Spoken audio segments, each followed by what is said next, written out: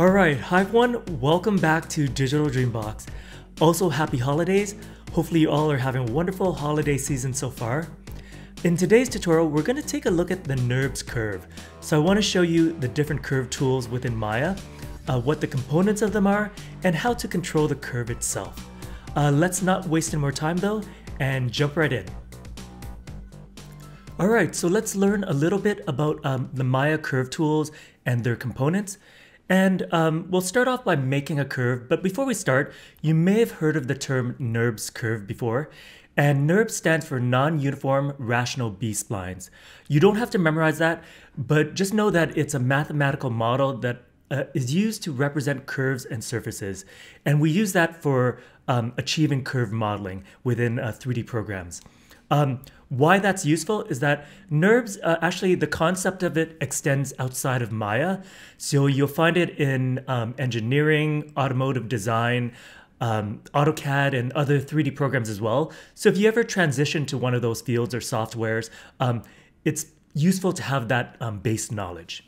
All right, let's make our first curve. So I'm gonna go up to the Create tab, and down here we have our curve tools, and you'll see your selection of curve tools. I'm going to work with the first one, which is the CV curve tool. So I'm just going to select it. Actually, let me open up the option box and make sure this is reset. And luckily I checked. So now that these are the default settings, and now I can just close this up. All right. So I have my curve tool selected, and the first thing we want to do actually is go into one of the orthographic views, because if you plot points in the perspective view, it'll try and connect it to the ground plane, and you won't really get the curve looking the way you want, at least not usually. So I'm going to tap the spacebar. This will open, whoa, almost choked for a second. This will open the 4-panel view, and then I'm going to hover over either the front or the side view. I'll choose the front and tap the spacebar again. There we go. And maybe I'll zoom in a little bit as well. All right. I'm going to turn off the grid for this. I'll bring it back in a little bit, but for now I'll turn it off. And to create the curve, all we need to do is left click with the mouse, and I'll lay down a point. And then by default, the CV curve tool, which we selected, by the way, CV stands for control vertex in this case, it'll plot a point down. This point that it plotted down is called a CV. So I'm going to keep clicking, and by the time I get to my 4th point, you'll be able to see the curve. It's highlighted as white initially, and if I middle mouse click, I can actually move this point around. I'm going to keep clicking though, just continue this curve a little bit. And you can see now I have a blue section and a white section. At least in my on my interface, it's blue. I may have changed the color. All right, so as you're laying down points, you can also hold down the left mouse button, and you can change the position of that CV as well. And that's really great for really controlling the curvature as you're laying down these points. If you put down a point you don't like, what you can do is press delete to delete your last point. And if you keep pressing delete, it'll start deleting the previous points as well. If you press escape, that will delete your curve entirely, and you'll need to start over. So I'm gonna build out this curve again. So I'm gonna lay down a point. I'm actually gonna bring back the grid for a second. So if I want to snap a point to, actually I'm gonna press escape to start over.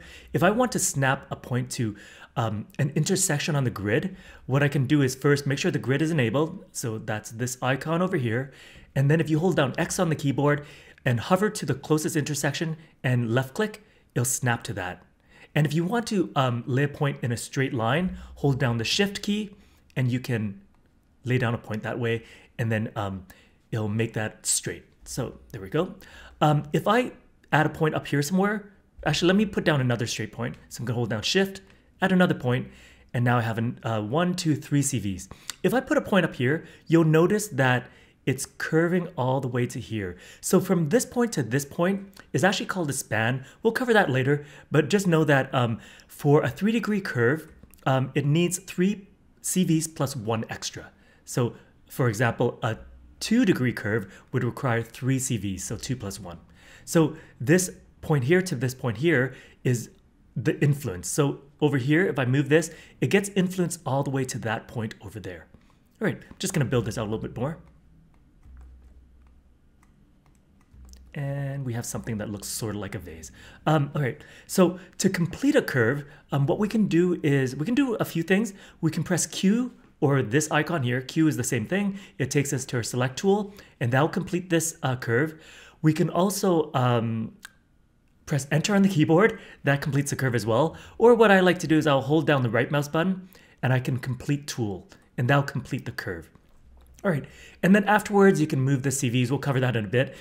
For now, let's pop back to our perspective view. So I'm going to tap the spacebar, hover over the perspective panel, and tap the spacebar again. So in this view, we can see our curve in the perspective camera, right? And we can orbit around it. So with the curve, it's just like a mesh as well. Well, it's not like a mesh, but we can treat it, the transform tools, the same way. So with the curve, I can go into my move tool, I can move it, I can also rotate it, and I can scale it as well. There we go. And that's pretty much how you create a curve. I'm just trying to see if I forgot anything, but I'll probably cover it if I did. So yeah, for now, I'm just gonna delete this curve. All right, now let's take a look at the different components of the NURBS curve.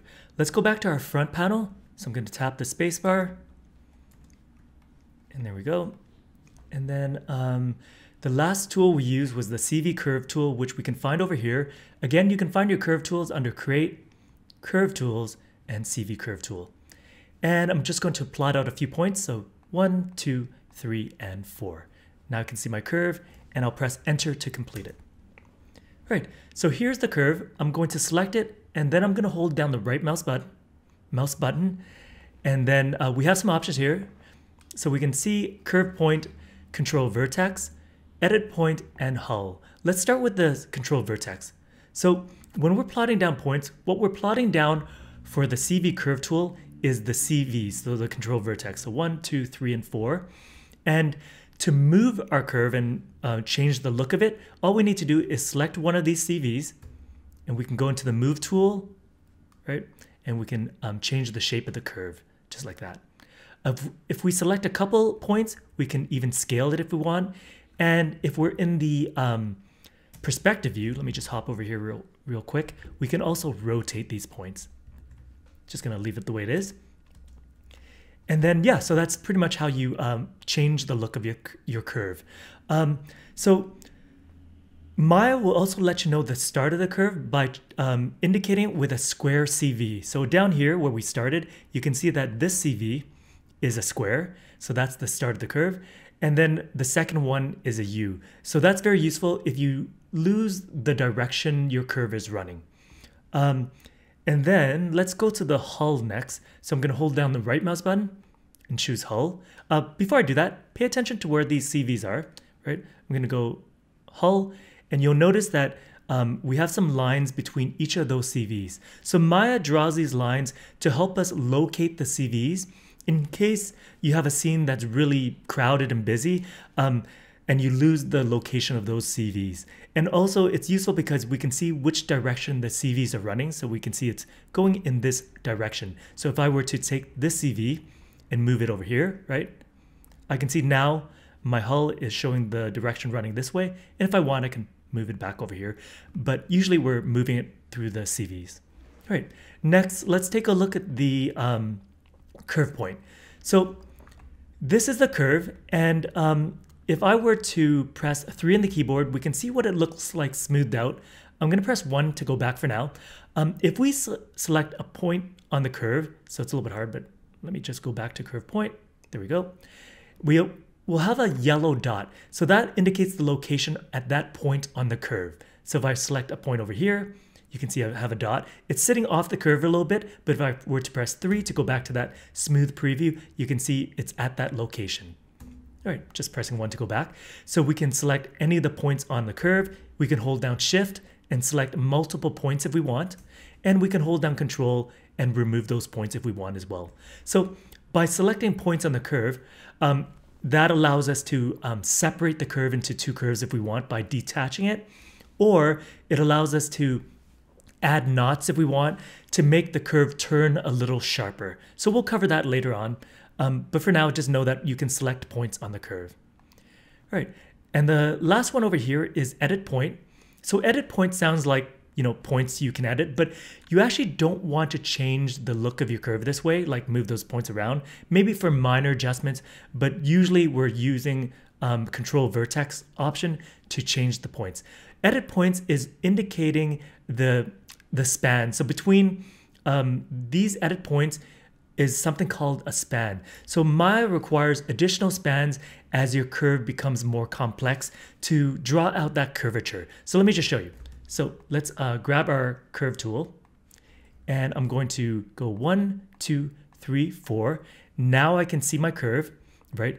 And I'm just gonna actually double click this to bring up the curve tool. We have that 3-degree curve, the cubic one, which I mentioned earlier, requires 3 CVs plus 1 extra to draw out that initial curvature. When I lay down a 5th point, it's actually adding an additional span. So if I lay down another point, that's gonna be another span on top of it. So we have that initial 1 span, then we have a 2nd span and a 3rd span. Let's take a look. So I'm gonna hold down the right mouse button to go to complete tool. And then I'm gonna make sure the curve is selected, and I'm going to go to edit point and do a box select. So it might be a little bit hard to see, but I'll point out the points for you. They're indicated by tiny X's, yellow X's. So I have 1 here, 1 here, 1 here, and 1 here. And between each of these points is 1 span. So I have 1, which is that first 4 points, and then I have a 2nd span and a 3rd span. And as you adjust the CVs, right, the edit points will also move. So I'll do a box select, and these points have moved around a little bit. So yeah, just remember, I recommend avoiding moving these points unless you're making very small adjustments, because it can get a little bit weird if you move it too much, right? So stick to adjusting your curve through the CVs. And then one final thing is, I mentioned it also earlier, is that we can change the degree of the curve, right? So if you want, say, a 5-degree curve, it will require 6 points, so 5 plus 1 extra, 1, 2, 3, 4, 5, and then 6.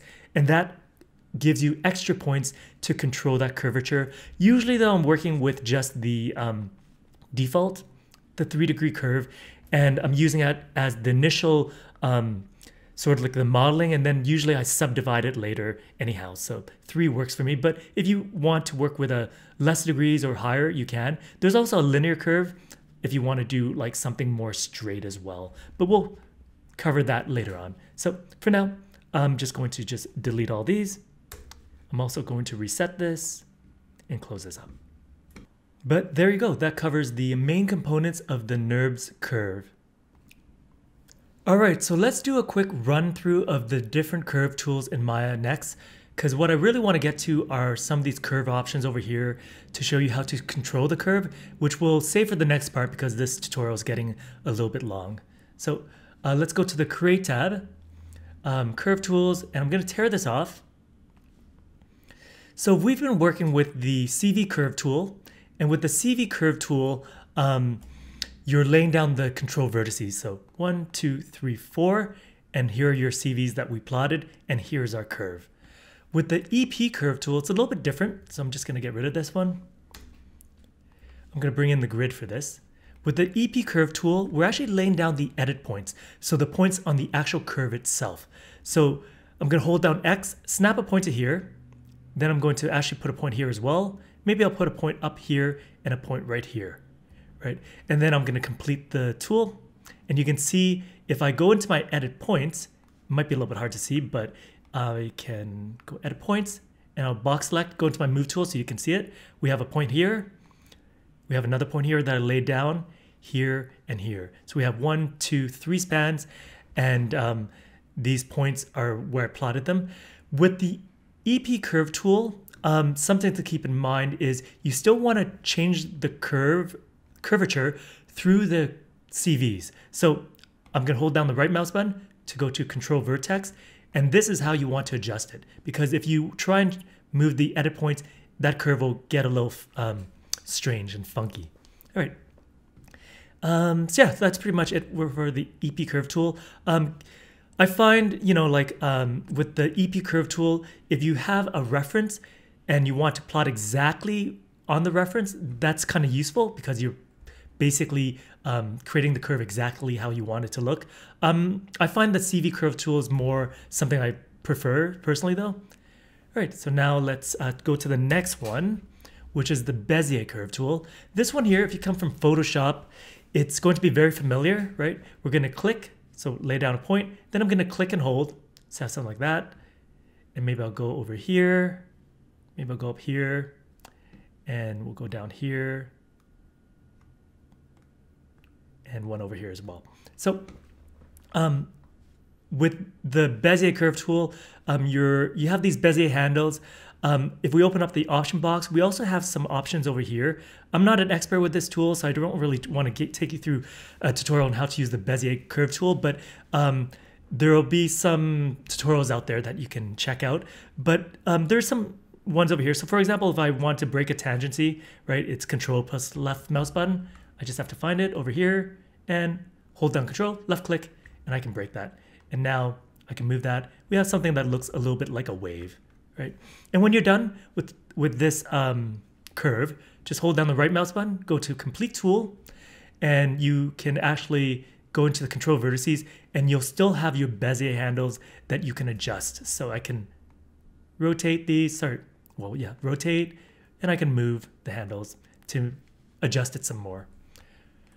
All right, so that's the Bezier curve. The pencil curve tool is a freehand curve tool. I don't use this that often, but if you use it in combination with the rebuild feature, I find it's a little more useful, but I find the pencil curve tool gives me more points than I need. So I've drew out the curve. If I go into the control vertices, you can see I have a lot of CVs there. I can still move those around and I can delete them. So I can go into any of these, just delete them to reduce the number if I want. But yeah, that's just a freehand curve tool for you to use if you like. You can get rid of that. I might do a demonstration with one of these in the next part. Next one is the 3-point arc, circular arc. And with this one, we lay down 2 points, so 1, 2. That distance is gonna be consistent. And then with the third one, we'll be able to see our arc and we'll be able to control the circular, so how circular that is. And we can move this if we want. We can reduce it. And we can adjust the radius by just moving this in. So it's a little more for if you're doing more mathematical modeling. This one comes in very handy. So here we go, I'm just gonna delete that. And then the 2-point circular arc, this one, you just need 2 points and you'll have this. And with this one, you can flip it the other direction by clicking here, and you can adjust it over here as well. And of course you can adjust it here. And then when you're ready, you can just press enter or complete tool. Right, so there we go. And you have your arc. So yeah, that was a very quick run through of the curve tools in Maya. And then in the next part, we will cover some of these over here to really show you how you can control your curve. So see you all then.